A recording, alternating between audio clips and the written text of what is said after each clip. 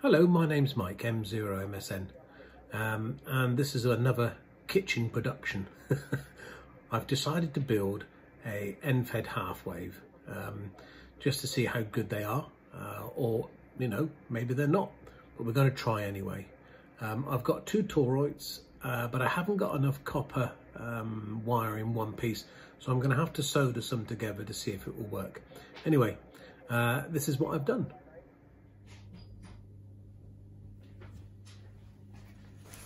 Okay, so what I'm going to do here is I've wound some spare cable around the toroids I want to use. This way I can gauge how much wire I'm actually going to need to use for the actual winding.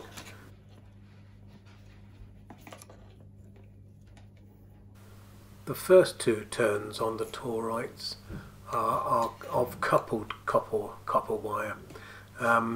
So to enable me to know how much I need to twist together, as you can see, I've taken two turns off the toroid and then measured that against the wire, and then what I'll do is I'll twist the wire around each other. But before I do that, I'll scrape back the enamel off the centre of the phode, because that will be used to solder to the earth tab later.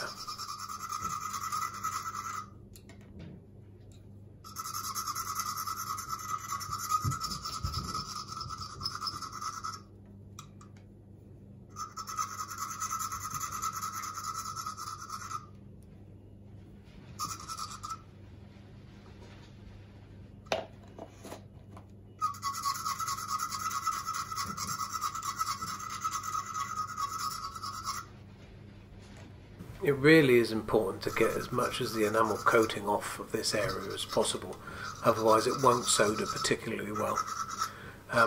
Also, you need to make sure that the winding is as tight as possible as well. I hoed it with a pair of pliers and then do the twists with a screwdriver, as you'll see now.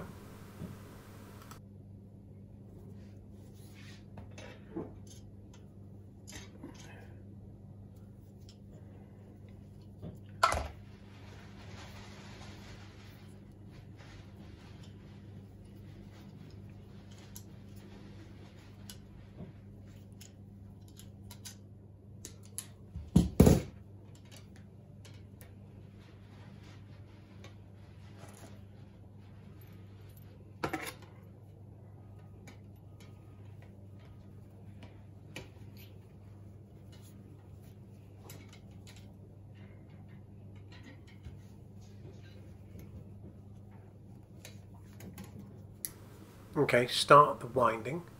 Don't forget that every time you pass the copper through the middle of the toroids, that's one turn. Okay, and what you want is two turns, and two twisted, that is, and then you want 7 single copper wire, single wire turns. Then you pass it through the middle of the toroid and you make another 7. Anyway, I'll show you that in a moment.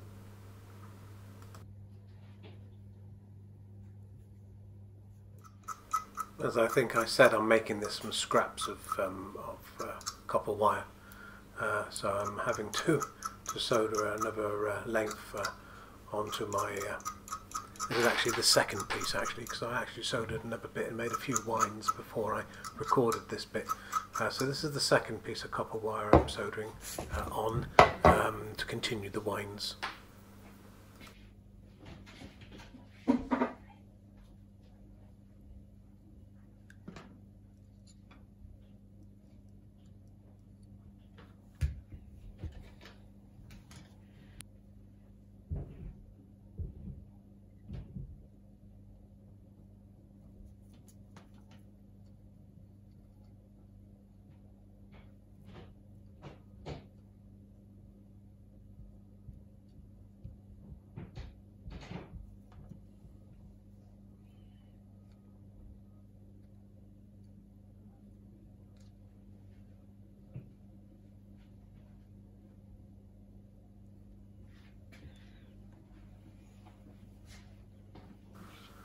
Nothing like a nice big blob of soda, is there? And also I'll put some heat shrink on it to insulate.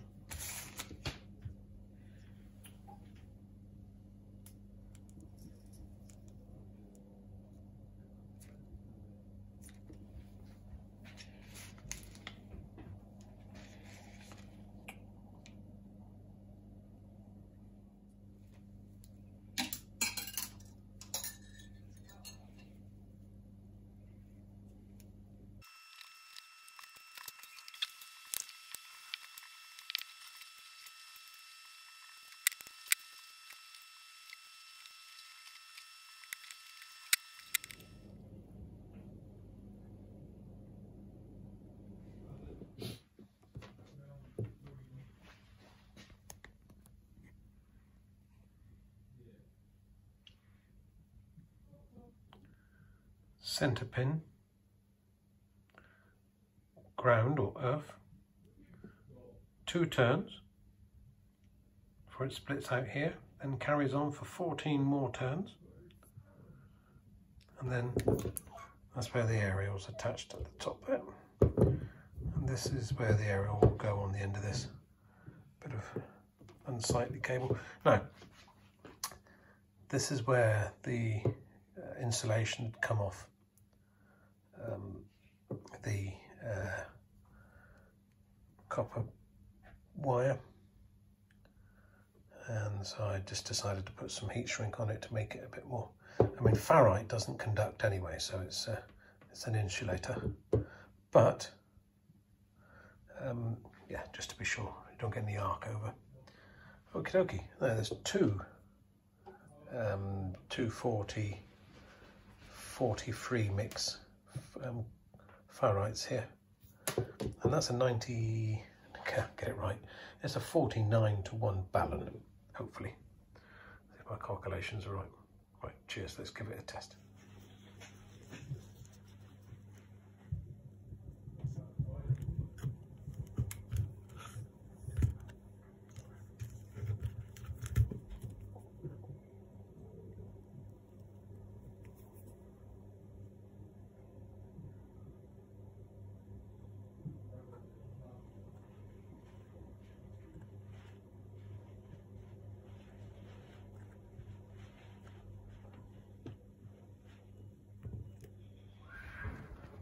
Here we go again. Right, Kitchens Industries Limited. So what we've got is a ferrite coil, toroid. Blimey, get it right. What we've got is a toroid wound as a 49:1 balun. I've very crudely soldered an SO 239 onto the bottom of the winding, and pretty much done the same, crudely soldered a bit of wire to the top. And what I'm going to do now is take this shop bought balun out of line and connect the one I've just made, and this is for a half wave end fed. Okay, just bear with me. Okay, so what I'm going to do, I'm going to connect this half wave for 80 meters length of cable to the toroid I just wound for let's have a look.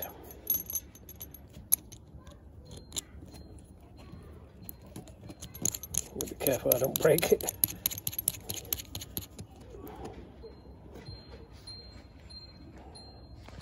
Okay, so what I'm going to do is very crudely wrap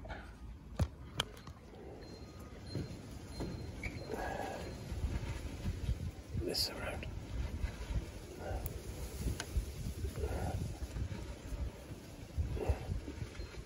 That makes a good enough connection. Oh, it doesn't move. Gosh, that's good. Okay, we're getting a little bit of movement because I think it's not a particularly good joint. My goodness, that's yeah, okay. So it's yeah, well below 1.5. What about on 7 meg? I'm testing this using Foxtrot mic, by the way, FM. Okay, so that's at 7.14. 14? Where am I getting that from? 7.174. And okay, so the SWR is below 1.5. It's going to get any lower. Oh, it's jumping up a bit. That's at 7.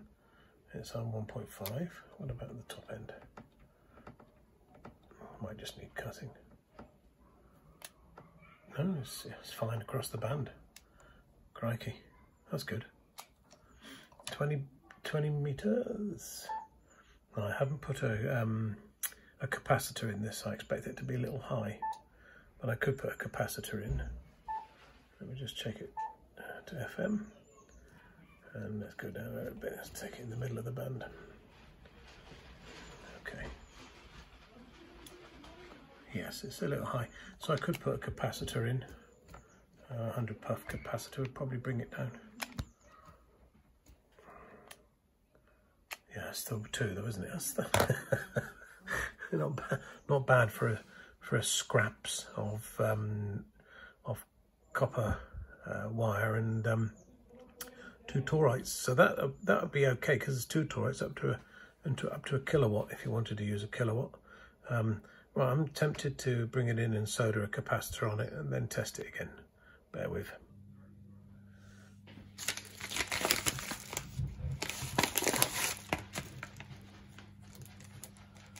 There's 4 in there, so I can borrow one of those.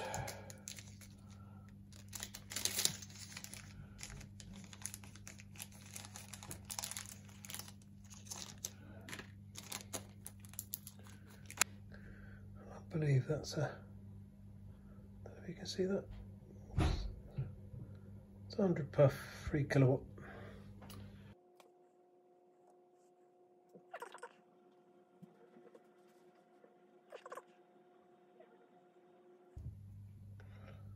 So, not pretty, just needs to work.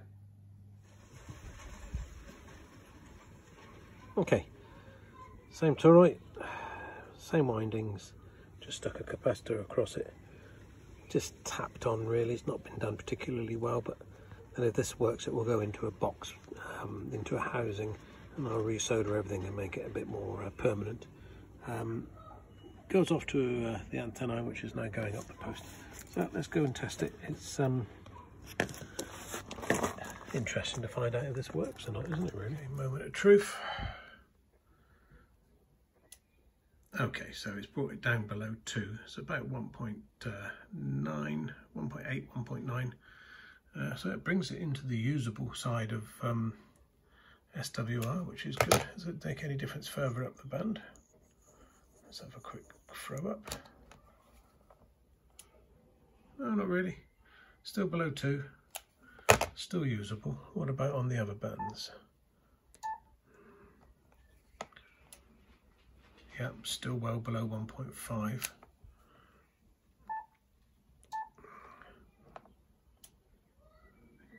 Yep, I need to solder that joint because, as I say, it's going up and down like a good one.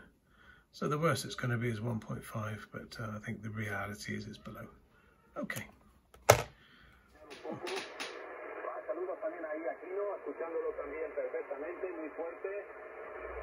Todos estáis ahí 9:20, 9:30, yo creo que lo menos por ahí 5, 9 más 10, y en fin, todo por aquí llegando a romper.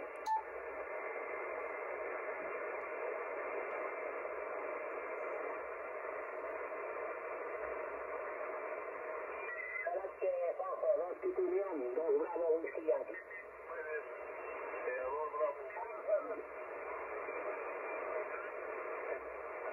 8 metri alla fine andare a destra oppure a sinistra che l'altro 30. Thanks very much for watching. Half wave end feds. Perfect.